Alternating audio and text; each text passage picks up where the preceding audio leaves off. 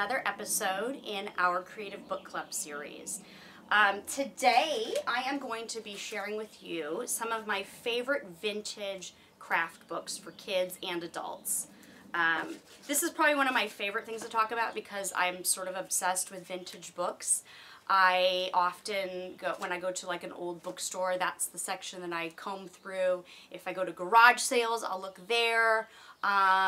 So I'm always on the lookout, namely because I think there's a lot of, obviously there's tons of ideas out there, but some of the vintage ones, there's just some really quirky things that used to be more common that we sort of have lost sight of in our Pinterest age of, perfect projects. So I really love these books for the a walk down memory lane when maybe things were a little simpler. Now, I grew up in the 70s, so one of the things that I do adore is that all these books are pretty much from the 70s and 80s, and it reminds me a lot of my childhood and the things that I used to like. So that may be another reason for my sort of obsession with vintage books, but there you have it. All right, so I've got 3 that I want to share with you guys today. Most of them are not available on Amazon. This one is, the first one is. Because they're vintage, a lot of them are out of print, so you're going to have to look online. Amazon does have some used books. eBay does have used books. So if you like any of the titles that I'm sharing with you today, feel free to go ahead and do a Google search for some of these, and you'll probably be able to find them online. Okay, so the first one is The Best of Making Things. This is my favorite book of all time when it comes to craft books. This is actually a reprinted version. The original version looks like this, and it's all hand illustrated and hand written. Something I love about it. So it has a very DIY feel throughout. When they reprinted it, I think this came in 2 volumes. I only have volume 2. They made it into a smaller version. It has the same style, same handwritten text. Same hand illustrations. It's a really fun book. This is the kind of book that makes you want to pull out your journal, start drawing, start sketching ideas, and then start making stuff. Now, this book is probably best for, I would say, older children to adults. There are a few things in here for younger kids, but generally for little ones, this is not your book because a lot of the projects do involve some more complicated processes. This book, one of the things I love about it is a lot of the things are based on recycled materials. So they have like a whole paper making thing and different things you could use to make paper, a bunch of recycled ideas like lint. Have you ever thought of using laundry lint to make paper? Apparently you can. They have a lot of paper projects. I love these paper mobiles. Most of the stuff in here is pretty accessible. You won't have to search too hard for any of the materials, which is another reason I love it. I'm always on the lookout for project ideas that aren't complicated or don't require you to go buy 10 things. They also have some fun, like, super 70s stuff in here. Like, where's the one I love?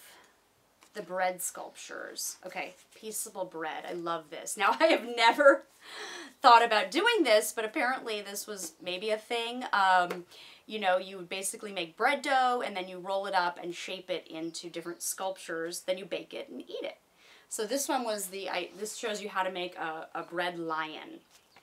So they have all that type of thing in here. Some old school projects that you'll probably get a kick out of. So this is a really fun one. If you have younger kids, this is another favorite of mine, The Playbook. This is by Stephen Canny. He wrote several books. He's a kind of prolific craft and activity author of the 70s and 80s. His books, I love this. I love all the pictures he has of the 70s kids doing their thing. His books really spoke to me because they encourage, parents and children to be makers. They encourage exploration. He encourages a mess, something that I am a big proponent of, despite my husband's trepidation. I let my kids make a mess because I think it's part of what they need to, to be able to explore their ideas. Sometimes we're going to make a mess. I make a mess. Let them make the mess. Don't let that stop your kids. You know, don't let your own fear of having a messy house or a mess on your hands to clean up stop you from letting your kids try something new that they may love and enjoy. One of my favorite projects from this is called room weaving.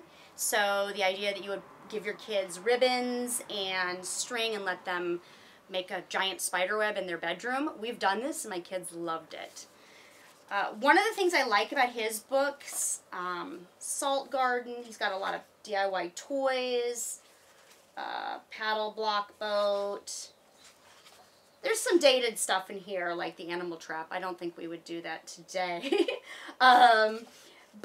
Knitting frame, really cute stuff. And what I like about it at the end is he has suggested minimum ages. So he has a column for playing. So if you have younger kids, they might not be able to make something, but they may be able to play with it. If you have older kids, you know, when they could make it, comfortably make that project. He also has a couple things, like if you need a quick project, a couple different categories of things. It's a really fun book, and it's organized very well. So this would be a fun one to look for. I think I did get this on Amazon used, but again, you'll have to look for this on vintage sites because it's not in print today. And my last book is Don't Move the Muffin Tins. This is by Bev Boss, who was a preschool teacher in the Sacramento area of California.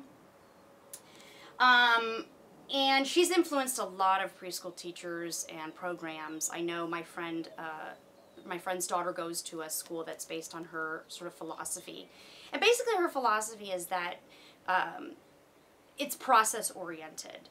I think this was the first book I read where I really understood why we need to give kids room to make and let process be the most important thing, not the product.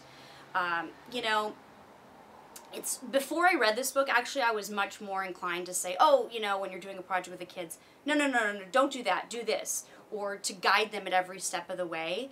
This book really changed my entire mindset about that, and I think that it will do the same for you. It's really set up as an art book, showing, you know, preschool teachers how to, you know, project ideas, how to work with different materials, how to set things up. But in general, what you get from it is, I love that she's got like her preschool room layout.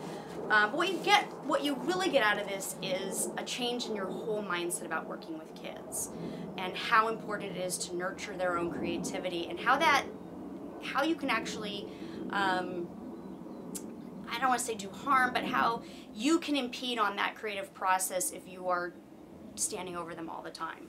So Don't Move the Muffin Tins is a response, is actually a quote taken from one of her projects, but I think it's a larger metaphor for parents and adults setting a scene for a child, for instance, you know, setting up an art table and then backing away and letting them do what they want to do and giving them space to do it.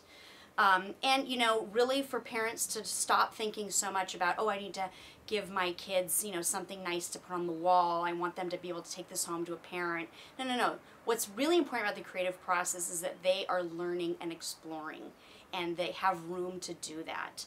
So you focus a lot less on the product and you focus mostly on the process. So this was sort of a life-changing book for me.